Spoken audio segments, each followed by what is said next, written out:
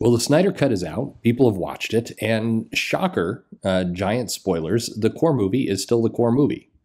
It's it's. I've mentioned this in other places. Just um, I was watching people come off of watching that and saying things like, "But where were the Green Lanterns? I thought that the Flash was going to be recast as a new actor." And it's like, what did you think was happening? It was a director's cut. Yes, there were absolutely some different scenes. Yes, if you watched both movies, what you got was the same core story, but with some fairly major differences in how it was presented.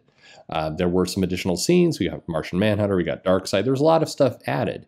And I think for people who are big fans of the Snyder Cut or this whole concept, they're billing this entire thing as, it's a majorly different movie. It's not. People who dislike it are labeling it kind of as, oh, it's just longer. It's more than just longer. There are other scenes, and it does change the perspective how it's done. And I also think it's better. The Snyder Cut is better than the original cut. Other than it's extremely long, and that's tough to sit through. It is, but I mean, yeah, I mean, with the length, they're able to go into more detail with things. You don't have the kind of very strange tonal shift you got with a lot of the Joss Whedon stuff. There's some fan service in there about adding some other characters. All seems normal. But talking about the Snyder Cut is really tricky because there are a lot of angles of basically different factions: the woke, the anti-woke, the toxic fans versus there's all these different groups feeding into it. And unfortunately, if you really want to have some fun, you can enter into any argument and you can immediately take a position to argue with people, no matter where you're coming from. It's a gift. For example, you could make the case that the original Joss Whedon cut was directed by a problematic director, Joss Whedon, in a toxic environment that we saw with Ray Fisher and Cyborg, and so any kind of erasing or moving on from Joss Whedon is a good thing. So therefore, to be properly responsible, progressive people, we should eliminate that problematic Joss Whedon and get rid of it. On the other hand, it was a lot of quote unquote toxic fans who were attacking Joss Whedon back before it was cool to attack Joss Whedon, who in theory got this project back up and going. And so, caving to their demands is also terrible, and we shouldn't have done it. And Snyder Cut should have never been made. There's a Vox article up right now that basically says Justice League's Snyder Cut saga reminds us which fans' voices get heard. The HBO Max release of the fabled Snyder Cut happened thanks to a mix of entitlement, harassment, and privilege. It does neatly skate over all of the, it's not convenient for this article to talk about the Joss Whedon stuff, so it doesn't. And instead, it focuses on certain voices in fandom are valorized above others and teaches us a dangerous lesson, forgetting for the moment that in many other areas of pop culture, that you are seeing kind of the alternate view, the more progressive, the more quote woke or not woke views are everybody's getting a little bit of something. That's the crazy part. So anyone who's saying that they are the victim and only one group is getting what they want is a little bit insane, particularly for this version, because I think you could make a more compelling argument at the moment that there is more of the opposite ideology going into making a lot of these decisions than this one. So I just find I find it all pretty funny. I mean, it is weird to, I don't know. Have they made a updated The Last Jedi movie right now? Is that happened? No, it hasn't happened. So let's not talk about how certain voices in fandom are valorized above all others and get what they want. If that was true, there would be a new, the Rian Johnson Star Wars would have been replaced by some new Star Wars. So it's a little bit crazy. One of the arguments that come into here is basically says that the Mandalorian was giving something to toxic fans to appease them for the Rian Johnson. It's like, dummies. Disney's trying to make money any way they can. They're just throwing random bait out into the water. In many cases, I think you could say that these companies have no idea what they're doing, and they're just frantically just trying to find any audience they can. So the idea that they're appealing to toxic fans is a little silly. Many of the articles around the Snyder Cut go into, I don't know, it's very easy to go onto Twitter and find something insane. And so when people say, there's a line in this Vox article that says, consider the bury your gays hashtag, which erupted in social media in response to a major lesbian character being killed in the CW series The 100, and it goes into kind of that kind of representation. They bring a bunch of quote unquote toxic fans who are responding to this hashtag, but here's the thing: Twitter is a hellhole.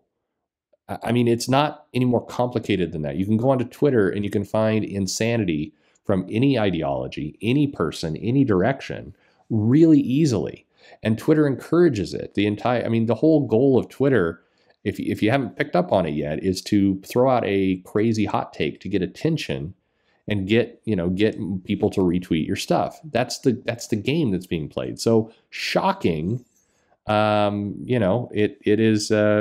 It is. People do that. I don't know. It's very funny to kind of read this stuff. It is interesting where they're talking about the Captain America, where the storyline where they made him a Nazi in the Secret Empire storyline, and the fact that toxic fan entitlement caused fans to boycott the series through the hashtag Say No to Hydra Cap.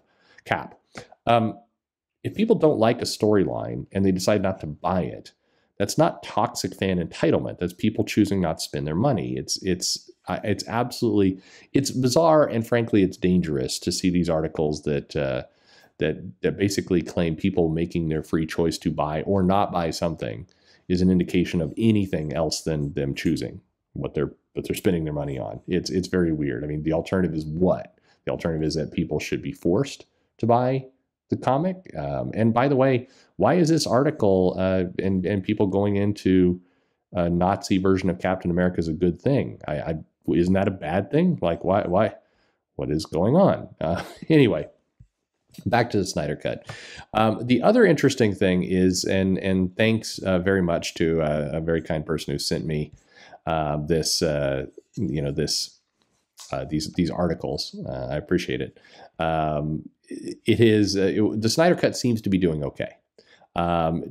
Basically, by the numbers that we do have now, the numbers are very secretly controlled from HBO Max and other places, so we don't know the exact information. It appears that the Snyder Cut is getting some good attention. The numbers are high. There's some analysis that people are doing suggesting that it beat the Falcon and Winter Soldier premiere in terms of views. This is all a weird kind of magic math people use in order to kind of put this stuff together. But it wouldn't be a surprise to me if it did. I think that this is a heavily hyped film. There's a lot of controversy and interest around it. I'd be curious to see if there's any stats to see how many people basically put up with it and watch the whole thing. I suspect there's a lot of people who kind of dropped out. But anyway, it's fine. I think the Justice League is, it seems to be doing well. There's a lot of different sites who are talking about the fact that it has spiked some numbers. We do have some anecdotal evidence that suggests more people signed up for HBO Max, and so it seems to be a success. What's curious is that there's other articles, in particular from this site, Cosmic Book News, that you should never trust for absolutely anything. Keep in mind, this is a site that talked about how Marvel was being closed down 3 years ago, that DC was being closed down in January, and then again in July. Cosmic Book News is absolute garbage in terms of anything. They are claiming kind of inside sources and information that says that the Snyder Cut has failed to deliver, worse than Wonder Woman 1984. And they hinge their entire article on the fact that Warner Media CEO Ann Sarnoff basically did an interview saying that Zack Snyder's trilogy is done, that they're not going to be doing more, and that the Ayer cut of the Suicide Squad isn't happening. So from that, they have basically claim that it's not doing well. This is absolute garbage of information. It's no surprise that they're not doing more with Zack Snyder's cut. Zack Snyder himself has been somewhat tepid about whether he'd do more or not. He'd love to continue playing this universe. At the same time, it's clear that everybody is moving on. The idea that the Suicide Squad, a movie with far less marketing potential, would get a new cut of that film. It was unusual what they did it for this movie. It makes sense for a launch of HBO Max. They're not going to do it again. In general, the news around all this is pretty crazy.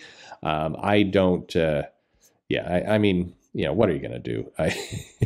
It's at the end of the day, you like it, you don't like it. Keep in mind, one of these other articles that is up on Cosmic Book News today is that Robert Kirkman is going to buy DC Comics. So this entire site is absolute garbage. So there you go. Anyway, that's it. Did you enjoy the Snyder Cut? At the end of the day, are you what do you make of all this? I hate this whole toxic fandom argument, and more often than not, it's being leveraged by one group to defend why they like something and other people shouldn't. That's all. There's no logic. There's no merit behind it. Yes, people get salty and they get shitty on social media. There's no doubt about it. People act like complete assholes. 100% they do. But that's far different from what's being thrown around here. And maybe it's time to just go with the Occam's razor approach. Again, the simplest answer. Hey, Twitter is garbage town, and a lot of people say stupid stuff on Twitter. And maybe if that platform went away, magically you'd see a lot of this toxic fandom and other things. All this argument stop from all sides. But what do I know? Who knows? Anyway, there you go. Cosmic Book News is such shit. Anyway, let me know your thoughts on the Snyder Cut and all these silly things, and thanks for listening.